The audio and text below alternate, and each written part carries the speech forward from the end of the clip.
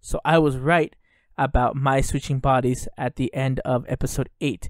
Because in this episode, episode 9 of Rascal Does Not Dream of Bunny Girl Senpai, we find out that Mai switched bodies with Nodoka Toyohama, who we find out are half-sisters, and they share the same father, different mothers.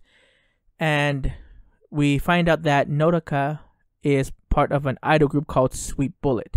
And I think I'm gonna like this arc a little bit more than the others, just because Mai is gonna be more involved in this.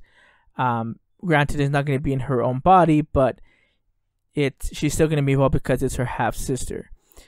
And going and talking about this episode and talking about it and kind of thinking about what was going on, there's a few things I wanted to point out. Not go through the scene by scene or in a timeline kind of way, but just gonna talk about a few aspects of what's going on in this story. So we find out early on that Nodoka has an inferiority complex with Mai, and in the time that Sakuta is with Nodoka in Mai's body, we come to find out that she harbors this hatred for her. And basically it's because she's always been compared to Mai. The mom's always compared Nodoka to Mai, and she said specifically, like, whenever I went to an audition, like, you would always get it, and casting this shadow over me. And then when she went on hiatus, she said, that's when I started to get, parts here and there, and then she was able to get into the idol group, and her mom actually started to praise and be kinder to her. And now that Mai is back from hiatus and doing all these commercials and stuff, she feels that this opportunity that she has to shine is being taken away, and for that reason she hates Mai. And Mai actually says something interesting. She says, "I hated you too." She uses past tense, so I don't know how much it is now. It still might be harbored in there, but basically she says that the reason that she hated Nodoka was not because of anything she did, but it's the actions of their father, because their father left Mai's mom and got married and went with Nodoka's mom, and because of his actions she hated Nodoka. Not directly, but indirectly she got hated. She just got grouped up with that, and there's not really a resolution of this conversation. They just kind of leave it at that, and then it kind of gets awkward between both of them.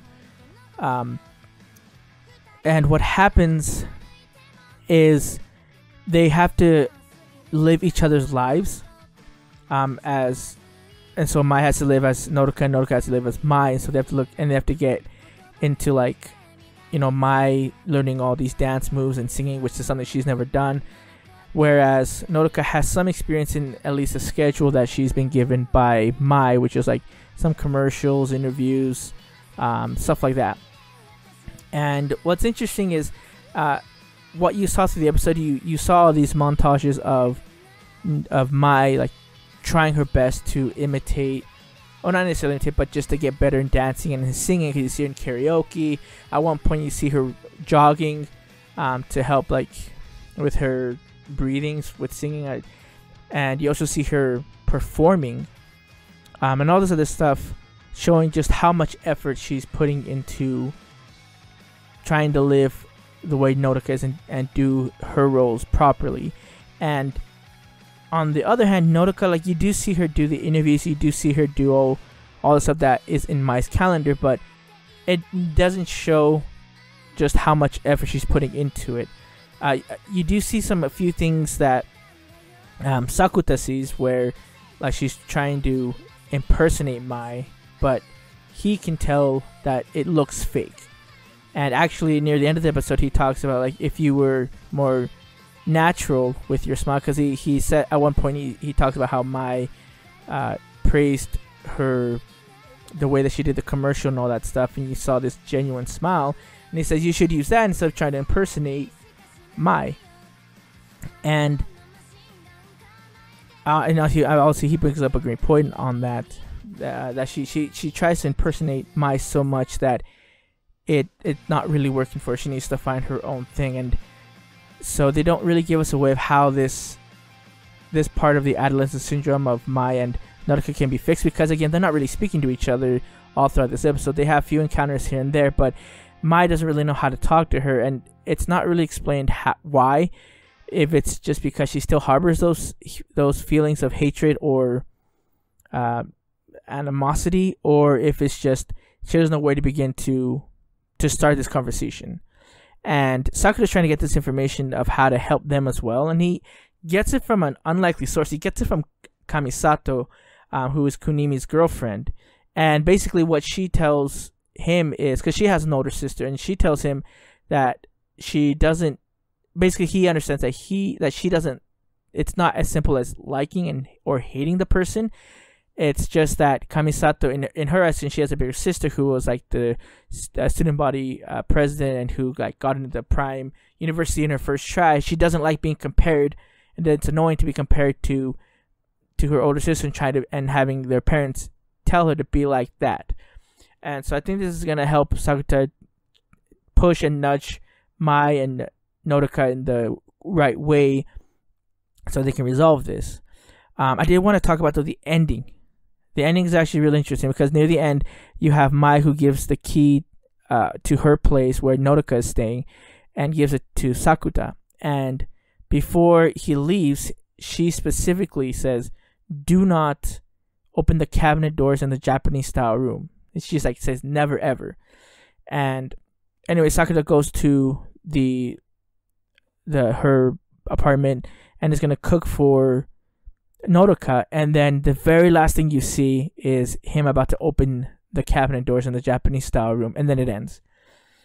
So I don't know what's gonna happen there. I kind of feel it's gonna be like a bait, where you're gonna see him try and open it, and then either Nodoka's gonna go in there and stop him, or he's gonna stop himself. I don't really think he's gonna open it. I could be wrong. If he does open it, I wonder what it could be. Like, I don't know if it's gonna be stuff about him, about how much she adores him, and maybe she keeps all this stuff that happened between her and him. It could be that. It could be something about her parents.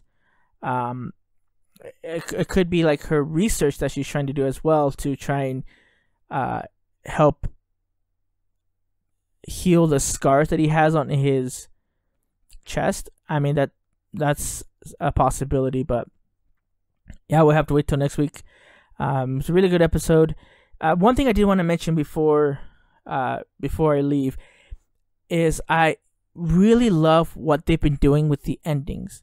So if you watch the endings of every girl, from Mai to Tomoe to Futaba to Nodoka, you see all these different changes in them, and it's interesting because the background changes to whether it's like night for Futaba, or if it's kind of like for Tomoe, it's kind of like after the rain type of background, and for Mai's is kind of a sunsetty type of thing, which is also kind of the same as Nodoka's, but they're very different in the lighting and who is waiting for him at the end. So it's really interesting how they've changed that with every girl, because I kind of feel the way that the background is, whether it's sunrise, sunset, middle of the day, or at nighttime, it kind of tells you what the background is going to be when something big happens.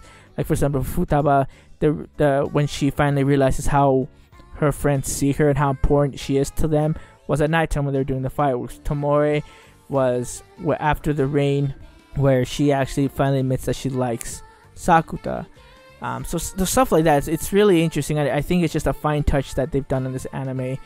And again, in this one, in all the other ones, it was Sakura was always the one that the girls come to, or Sakura and Kunimi. But in this one, if you look at the very end, the one that Nodoka is going to is going to be Mai. So this makes me believe that his role in it is going to be a lot less prevalent than in the other arcs of the girls. So I'm excited for that. I'm psyched for that change. But let me know what you think.